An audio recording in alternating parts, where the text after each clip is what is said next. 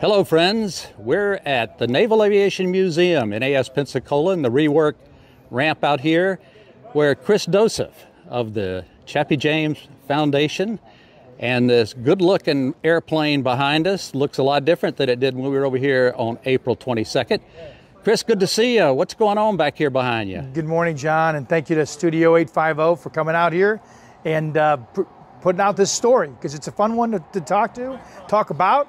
And we got a lot to say. When we were here before, most of this airplane was on a truck, and a lot has happened since then.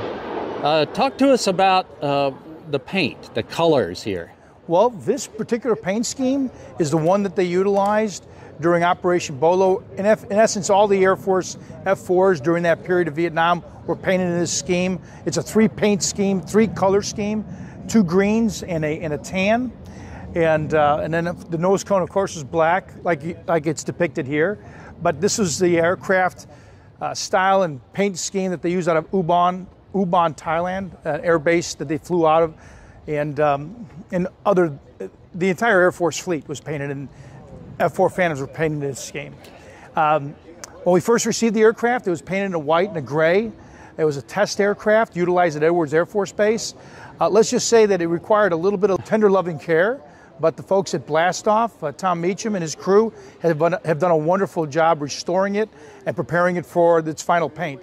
It's painted in a semi-gloss, so this way the aircraft will be more resilient to the weather elements here in Pensacola because they're pretty extreme when you take into consideration all the salt water, and it's going to be right there on the bay. So we've taken every precaution that we can. We're going to prepare it so that it could deter birds from sitting on it and hornets and bees from establishing nests. So, Chris, the people who the foundation has restoring it, I understand this morning that they really are based, their home base is over here in Atmore. They travel all over the world, I'm told. They do, and they've done all sorts of aircraft. Restoring aircraft. In fact, they've done the one at the rest area here on 10.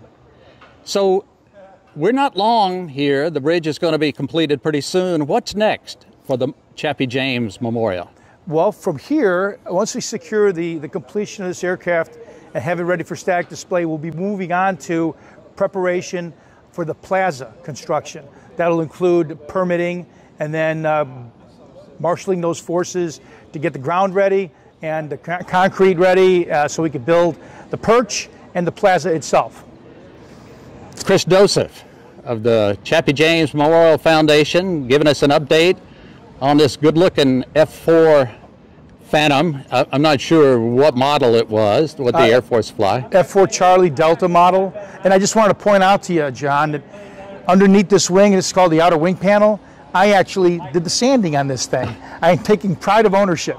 And it passed inspection.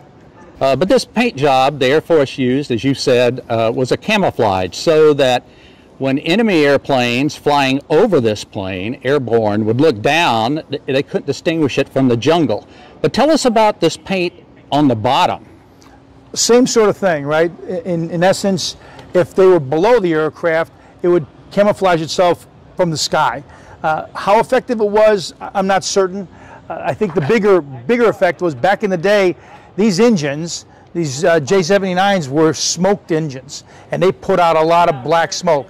And probably the most significant evolution of the aircraft was when they adopted those smokeless engines, because that then did not highlight them in the sky.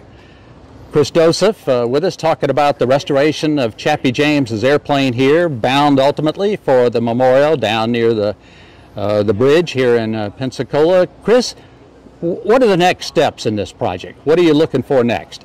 Well, we're going to be in the process of fundraising to be able to complete the project, excuse me, as expeditiously as possible.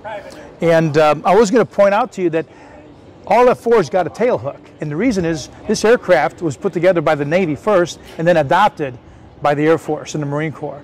So it was a universal fighter in that all three services flew this aircraft that flew fixed-wing jets, the Air Force, the Navy, and the Marine Corps.